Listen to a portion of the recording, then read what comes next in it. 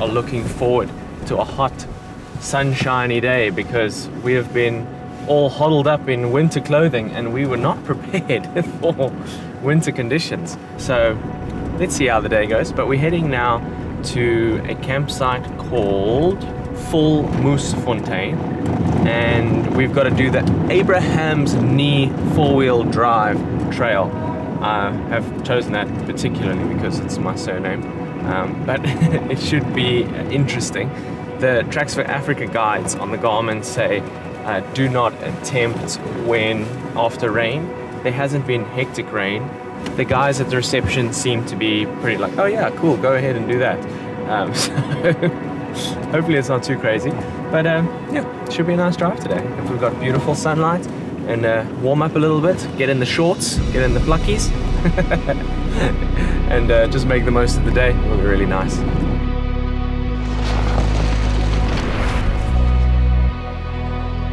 This whole series is made possible by the power of Redoc, and in part by Bushtec Canopies, Terrain Tamer, and Easy On.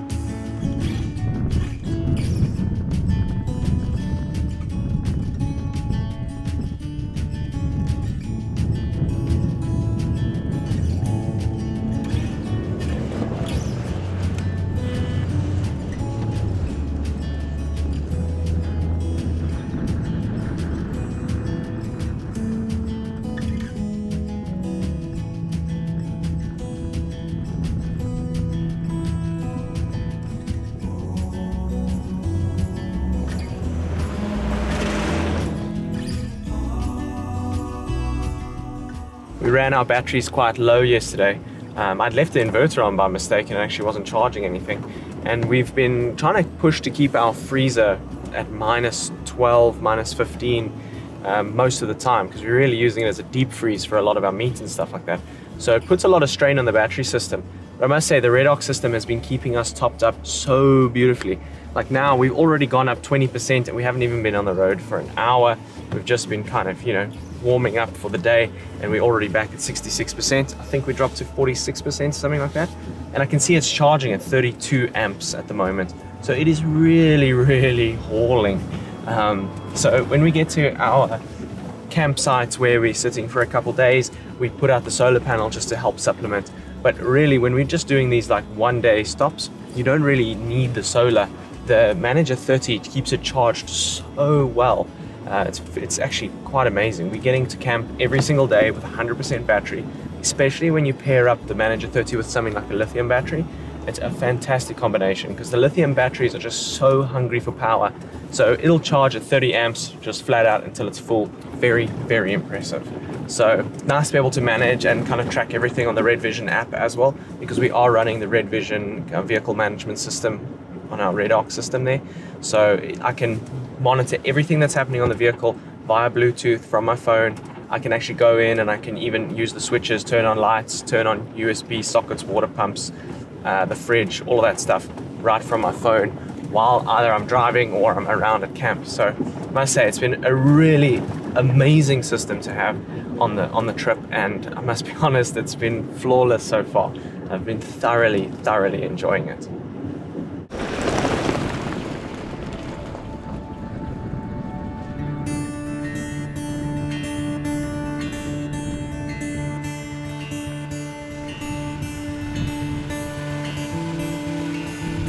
I think we've been driving for about 7 or 8 Ks now, and the landscape has completely changed.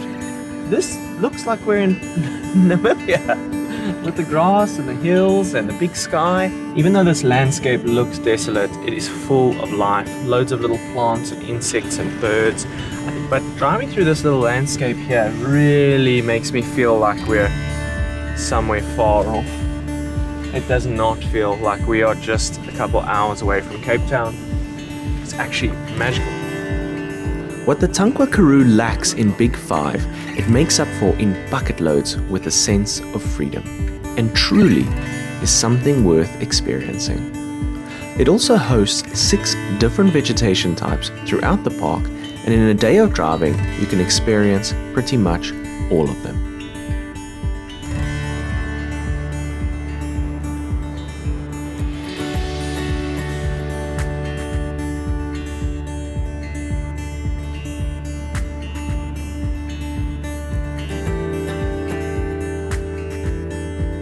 So we can go up here to Rooivlei, and we can have a look here, and then we can go down that way.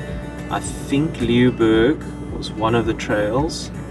Oh, he said it's one directional. So we have to either go all the way up, then start Leeuberg, and then come down and then go that way. So maybe what we'll do is we'll keep going straight because it's still quite early. We're at 10:30. So let's go ahead. We'll go all the way to here and we'll start this Leeuberg 4-wheel drive trail. We'll come back down and we'll come back to our campsite. The park has a couple of 4x4 trails. Most are too badly damaged by water to attempt at the moment, but Leeuberg was set in our sights, and with a couple of hours to kill, we head out not knowing what to expect.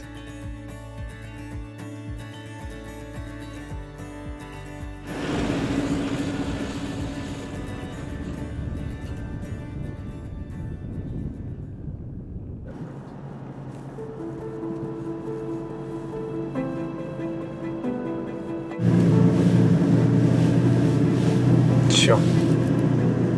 Something else. So we've gone on to another planet.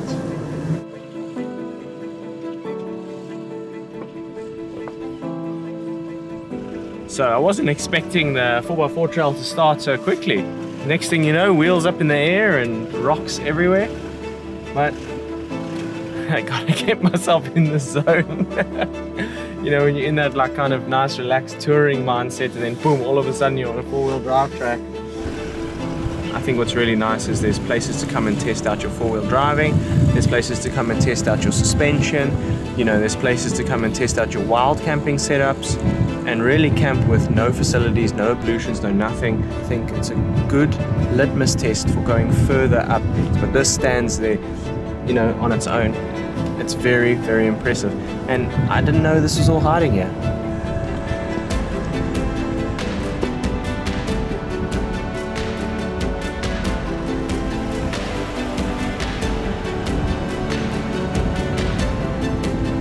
We climbed and climbed until it almost felt as if we were on the top of the world.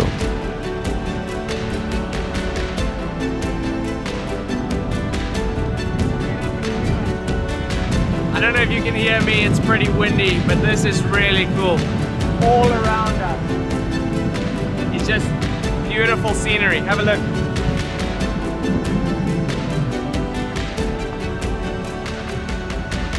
This is amazing.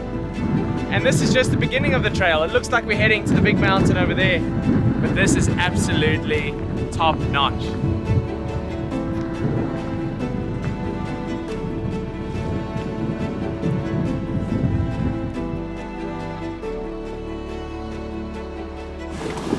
This is seriously steep.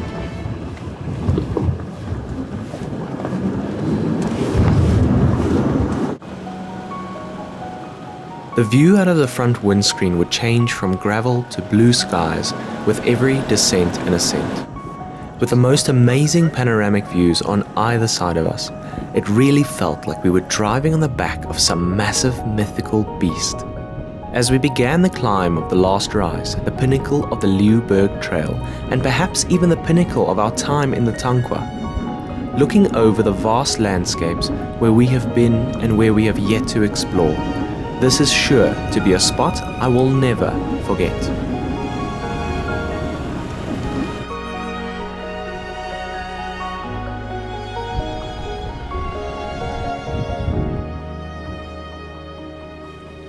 But all things come to an end, and now it was time for our descent all the way down into the Rooivlei below. This is where we would see the extent of the water damage, because the roads had turned into dry riverbeds and most have been washed away. So we've just come down the mountain and we're in like a riverbed system, and obviously Riverbed systems are dangerous. You can't follow your GPS too much because obviously rivers change and the roads change and stuff all the time. But at the same time, you don't want to just follow tracks in front of you because you don't know if those lead anywhere positive or not. Like here, there's literally the GPS says go this way and then tracks say go that way. So I'm going to try and stick with the GPS and see, you know, how far it goes. But in this case, they've had a lot of water and stuff, so it'd probably be best to follow the tracks. But we're going to see how it goes. I'd like to see how accurately I can actually follow the GPS. So yeah, we managed to get our way out. There were times where we lost the track, but because it kind of kept with us very accurately, we could actually see where the track is and just make sure that we're following tracks that kind of match it. But in this case, that road ended up completely being washed away. So we at least could then use the Garmin route to just say, okay, we're heading in the right direction, and as long as we, you know, take a safe path, we've now joined back into the main road here, and all is well.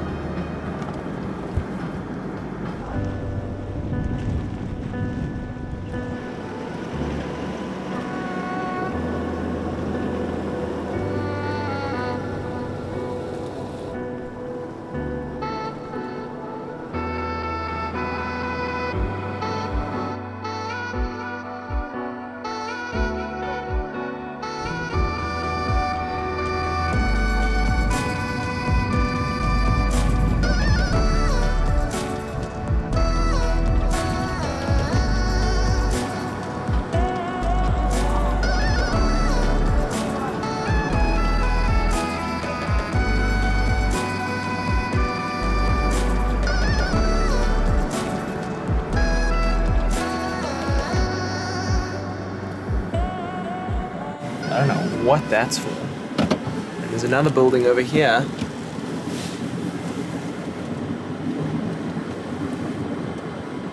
Oh, it's so creepy! Oh, that's definitely got things living in it, Andy. I was gonna say, maybe you could sleep in there, but you might wake up with a friend. Like chains? You might wake up with 10 friends. Chains. Let's check this little kraal. Maybe you can set up in the kraal.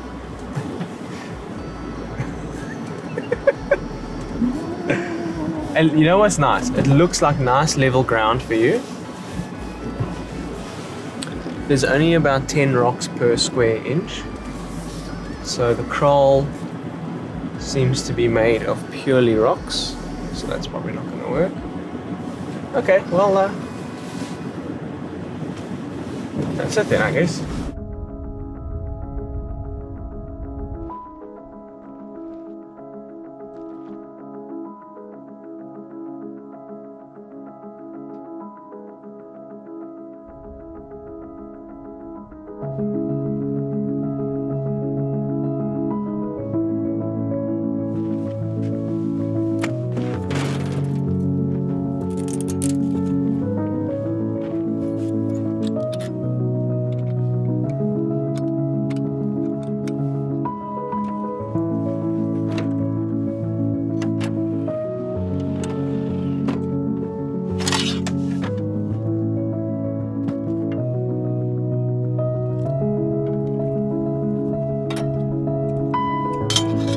Got ourselves a nice cup of coffee. We can now sit down, relax, enjoy our campsite a little bit here.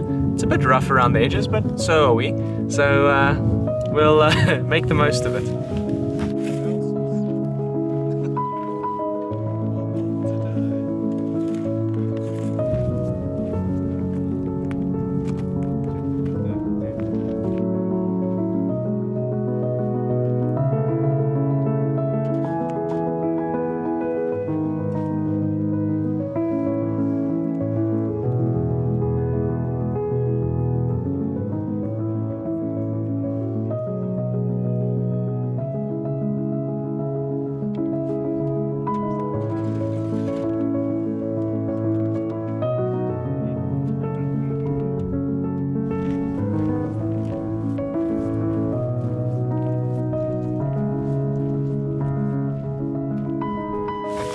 So this is our quaint little campsite here.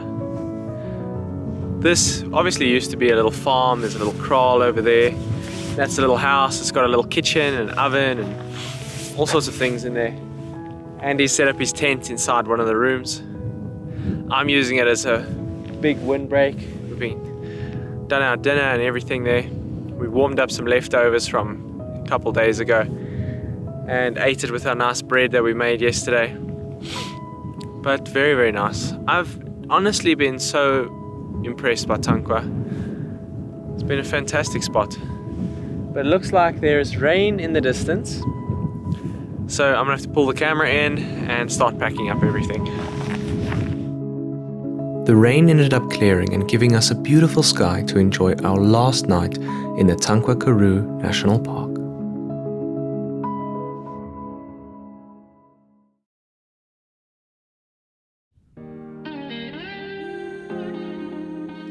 This is the first time in a while that we have woken up to no clouds, wind that's not that bad, and sunshine. Oh, what a glorious feeling. There's nothing like taking things away that you take for granted to make you appreciate them. Today we leave the Tankwa Karoo. We make our way to, well, not really greener pastures, but probably windier pastures. We're heading to a place called Star Wars Village this morning, which is in New Oakville. I'm a total Star Wars nerd, so I'm absolutely excited to stay at the Darth Vader camp. Oh, it's a springbuck.